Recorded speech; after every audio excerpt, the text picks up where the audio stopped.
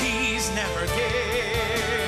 That is taken from a brand new musical written by Gareth Peter Dix, who's from Nottinghamshire. It's called Bluebird, and that's Our Hearts Must Take Control. And the singer you heard there is the person that is currently playing the Phantom in London, in the West End, at Her Majesty's Theatre. Here's Ramin Karimloo. Ramin, welcome to BBC Radio Nottingham. Good afternoon. Thank you very much. You have a great voice, obviously doing very well in your chosen career at the moment. But why did you, when you're doing the Phantom, and I know you've got lots of work on at the moment, choose to take on Bluebird?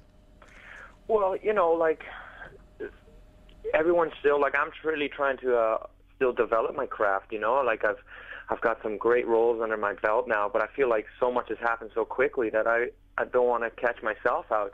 I still have lots to learn, and when Gareth wrote me a very long, detailed email, I took the time to read it, and I thought this email in itself has so much passion, and one thing I live off of is passion and instinct, and I just felt I've got to respond to this. And when he sent me the script and the story and I started hearing the music, I just thought it's just as important for me to do something like this than it is for me to help out something like that. Yeah.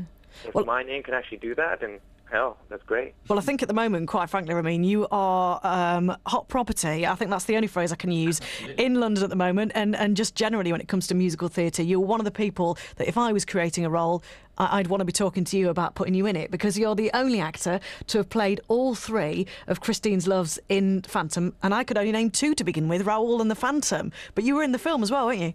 Yeah, but if you blink, I think my name at the end or in the credits is on longer than I actually am. But yeah, I'll still claim my claim to fame is the three loves. No, your claim to fame should be that I think it'll be 4 years ago now. You were in Nottingham because you did the tour of Miss Saigon, didn't you? And you played Chris.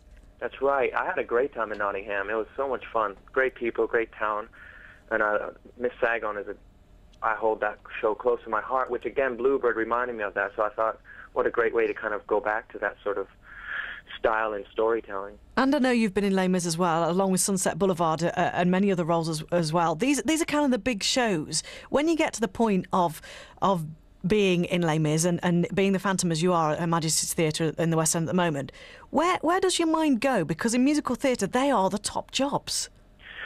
Yeah, people say that, but you know, I sort of like all these roles are the roles that before I sort of decided to give it a shot to be an actor are the ones that I said, yeah, they'd be great to do. Now I'm taking them. But what's more important to me now is my craft.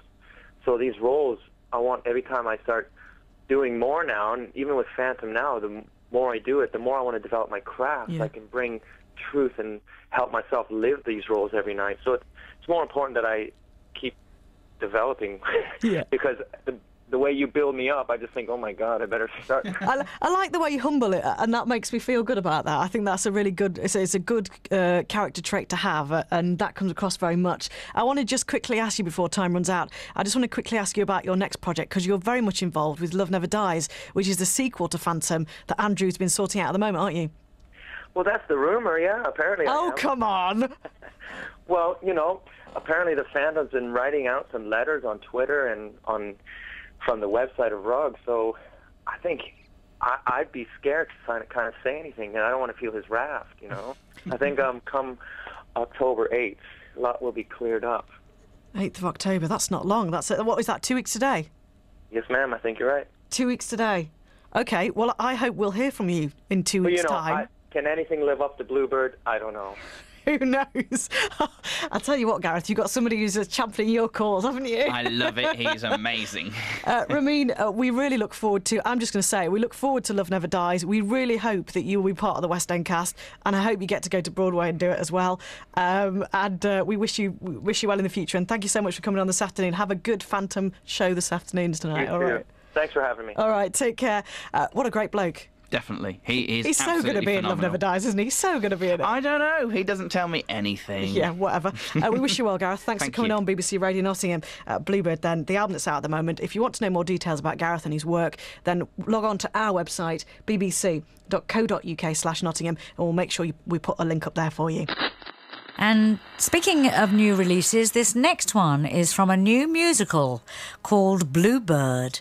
It's set during World War II, and it tells the story of Roberta Jones, a wife who is coming to terms with her husband's departure for war. Now, Bluebird features a book by Gareth Peter, who also wrote the music and lyrics. Clever chap.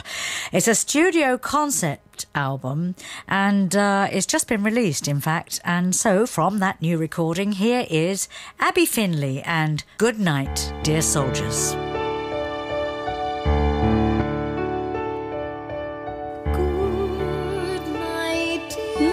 Lovely voice, Abby Finley, and Goodnight, Dear Soldiers, from the concept album of a brand new British musical called Bluebird. So as I like to champion new musicals, I'd like to wish Gareth, Peter and everyone involved much success. And that CD is available on Escape Records. Right, 4 minutes to 8. A new musical album from Northampton composer goes on sale today. Gareth Peter Dix, who was born and bred in the county, even managed to persuade some of the biggest names in the West End to lend their voices to the production. And we're going to hear on BBC Radio Northampton the first airing of the album. Here's a taster for you.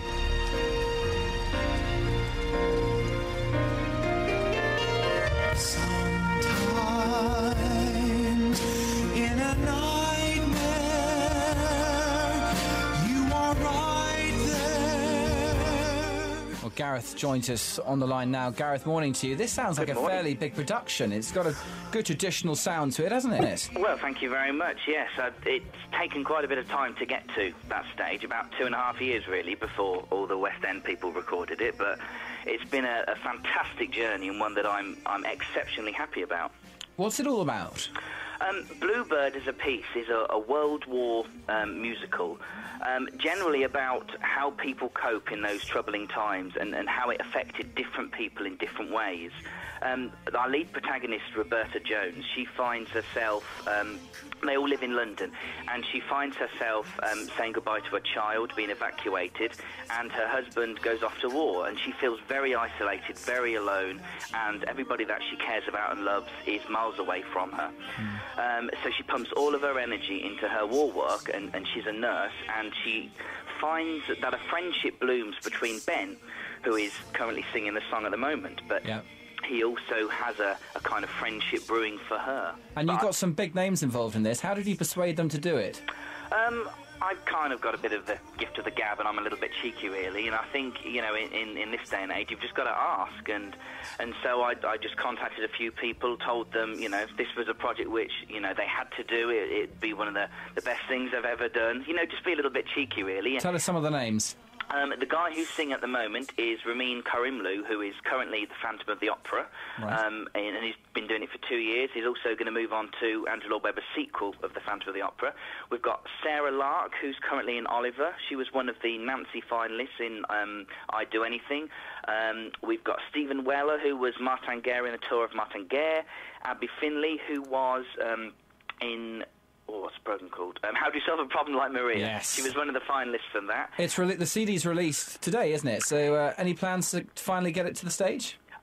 Well, it's kind of been on the stage already. I run a small theatre school in Northamptonshire called Broadway School of Performing Arts, and they've actually put on 2 little workshop performances of it as well to kind of test it out and test the music, and that went down very, very well. Gareth, we wish you luck with it, because it does sound, the song sounds great, and Thank you very much. I wish you all the best with it. That's Gareth Peter Dix rounding things up on breakfast for us this morning. Quite a good tune, actually. I'm into my musicals. Stop laughing, Carol.